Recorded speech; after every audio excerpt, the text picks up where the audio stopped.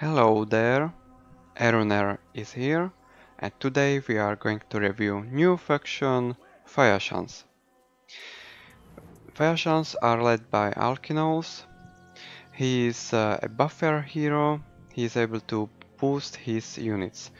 One is the immovable force, very good for your frontline. Similarly Truce. And also for other units we got a leader of men for boosting attack and defense. And in overall we can use the shield resistance ability. You are not going to duel with this hero much, but to support your other units. Let's have a look on the roster. We are starting with Islanders. They are unspottable, invisible when not moving, otherwise they are the weakest unit in the game. You need to be very careful how to use them. Next we have the standard spears. These spears are quite okay, maybe underperforming compared to other units. They are just very standard and average, not very strong. If you want a stronger frontline in your early game, you can get light spearmen from Watchtower, as this is tier 2 unit. You will do much better with these guys. Then we have a special unit, Phaiacian Sailors, as this is island faction and for pirating. They are also unspottable. You are going to use this ability to get into good position and be like a kill line or the flankers. They have pretty good swords and they are also second tier unit. Next we have these special Phaiacian skirmishers. These javelins are quite different than many other javelins. They have less ammunition, which is not so good, but they have pretty strong javelins. And you can see they have different weapon. If they go to the melee mode, they will use the spear. Because they are throwing javelins and spears, they can use one to fight back. They have quite decent melee stats and good speed. So this is your alternative spearman as well.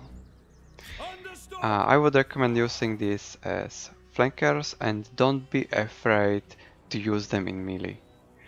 Maybe be careful, but if you can use them as flanker, please do so. Missiles are also special. These hunters are very sneaky and stalky. They are invisible and that's why they are able to get to the good range and do a damage. They are much better than the Achaean bowmen. Let's move to the mid tier, as the early game units were kind of weak. We can have the Island Club warriors from the port tier 3 building. They have decent stats and a very good weapon, especially against lower tier units. Again, you are going to use unspottable to make them invisible from enemies. Next we have two-handed spears, and this is your front line. I kid you not, they have maybe slightly lower defense than other front lines. They have pretty good attack and quite good weapon. What makes them a front line is not the just charge defense, but also the flanking defense improved. They are pretty good at dueling, but you shall hold the ground, don't move them, and then they are going to do very well. So, this is your front line, but you are going to have a problem with this faction. They don't have shield. So what do we do about it? We got Phaiacian Marines. They have shields. They have weaker combat capabilities. But we are going to use their speed, their unspottableness, and maybe even flanking attack improved to catch enemy missiles or support your front line that is next to them. These marines are pretty good flankers, but you need to be very good with unspotable, which means when they are moving, hit backspace, they stop moving and they will have this icon, they will be invisible.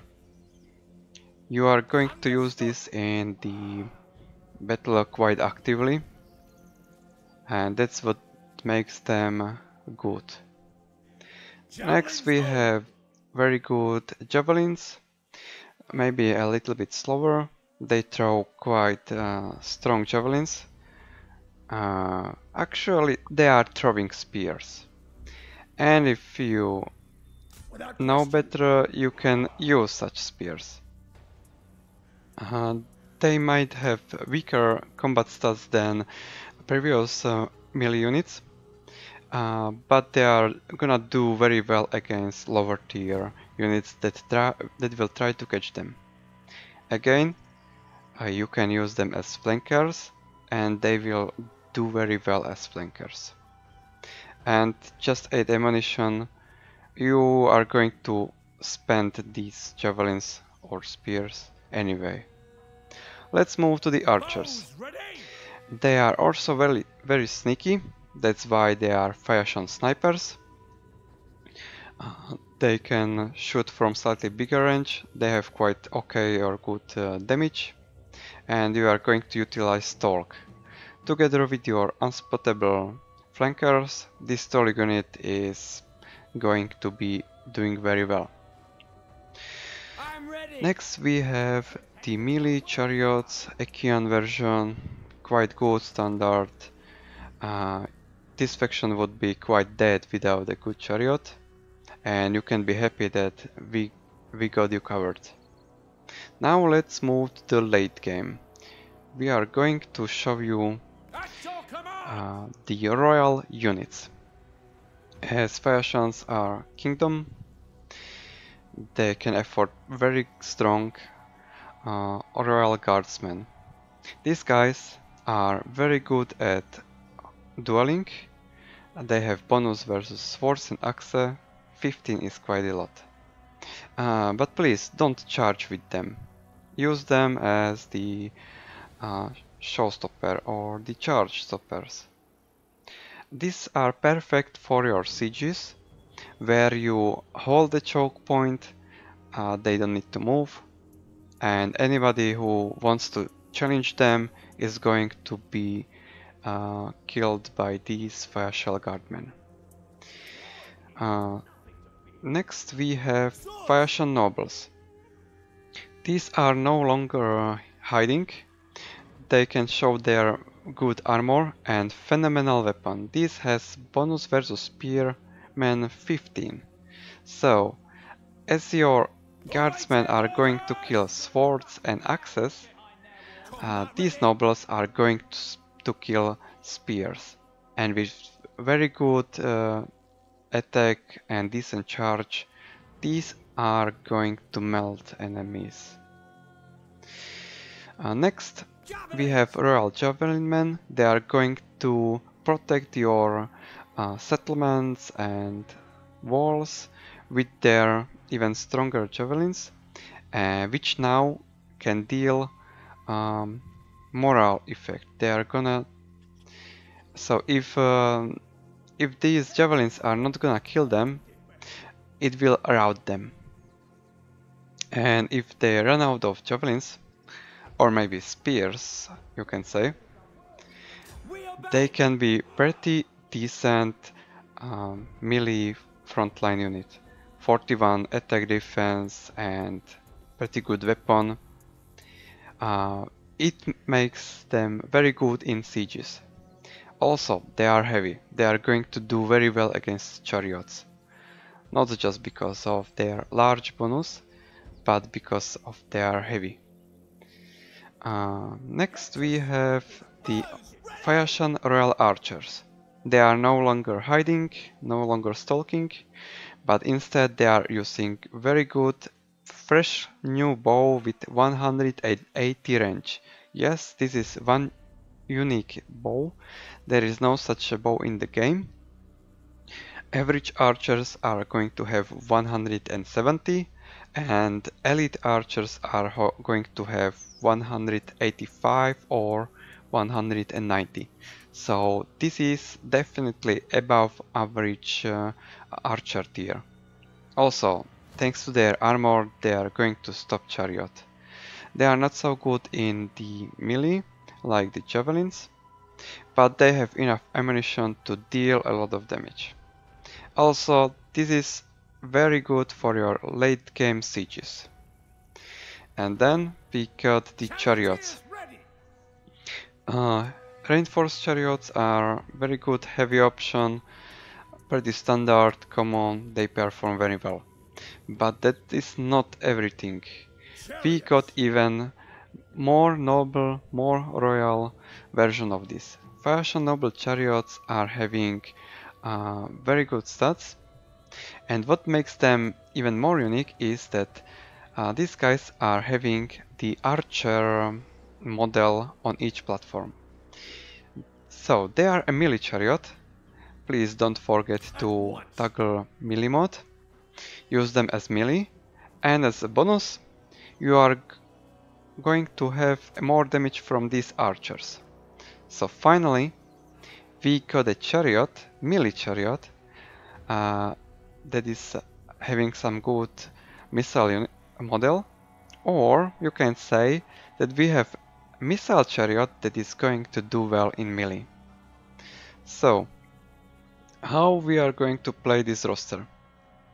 The elite roster is very nice for the sieges or so. You are able to hold choke points or maybe kill enemy spears, throw javelins to kill them off, outrange enemies. This is very nice royal army setup. But to get there, you will have to use a completely different mindset, different toolbox. You will have to utilize your unspottable units. Maybe you will hit backspace during your battle.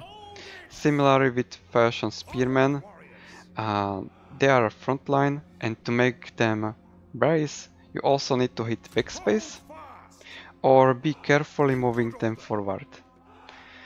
Big drawback of this roster is that they don't have shields, but you need to use your snipers and your unspottable units to protect your spears. And with javelins, they also don't have shields. This is your flanker as well. So these guys are going to deal with enemy missiles, and your spear front line and spear javelin line, so to speak, are going to deal with infantry. And yes, chariots to deal with chariots. You have to be quite good at this game to pull this roster, to use this roster very well, because it's not easy to protect units without shields. And the snipers have 150 range, and they are quite slow. So you need to really bait enemies. I would really bring even islanders, at quite a number of them, just to distract enemy. Maybe bring this. In early game you are going to have a challenge, but it's a worthy one. So I hope you will have quite a fun with this challenging and unique faction. That is all, and see you later.